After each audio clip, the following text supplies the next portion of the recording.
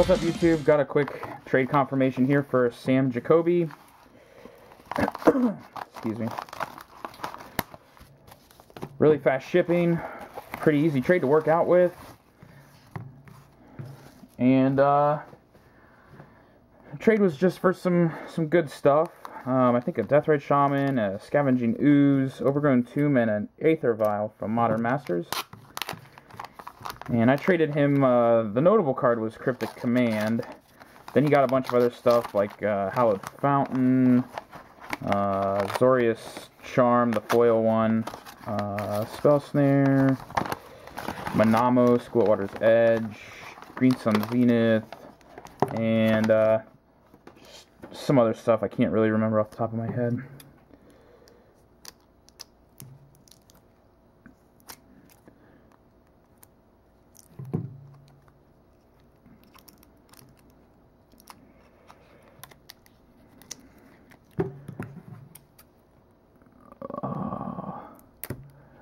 Alright,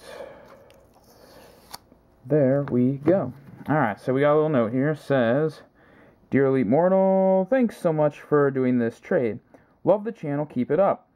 Cool, appreciate that. I hope you like the extras, and I hope to trade again. Sam. Cool beans. Glad you have been enjoying the channel, and I do appreciate the trade. Oh, tape. Tape, tape, tape.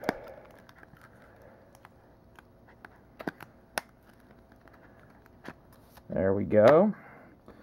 First up, the Aether Vial. Very sweet. Looks good. Got the Scavenging Ooze. He did message me later on after making the trade, just about this little nick sort of up here. Yeah, I mean, I still think the card's near mint, like you said you thought it was, but I appreciate you, you know, taking the time to at least give me the heads up about that, so, greatly appreciated. But yeah, card's still near mint, I consider. Moving onward to the other half of the trade.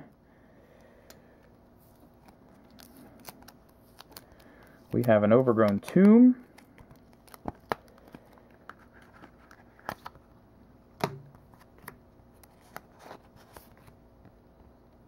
Very nice. And Deathrite Shaman.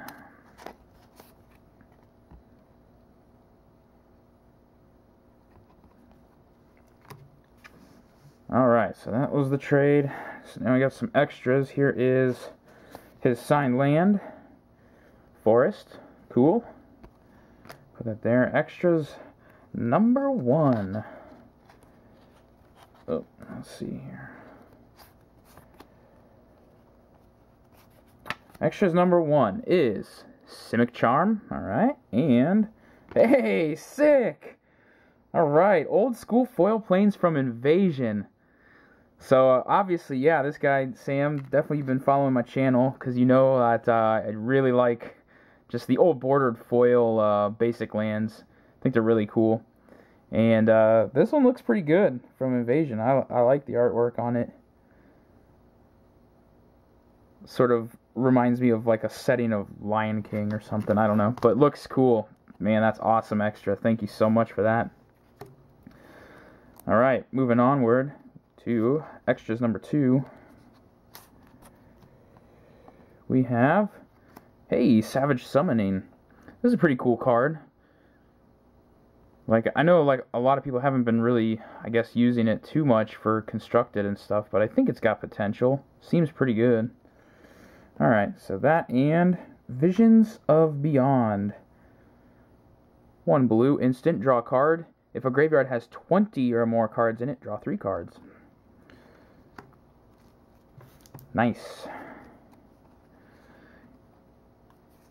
And extras number 3.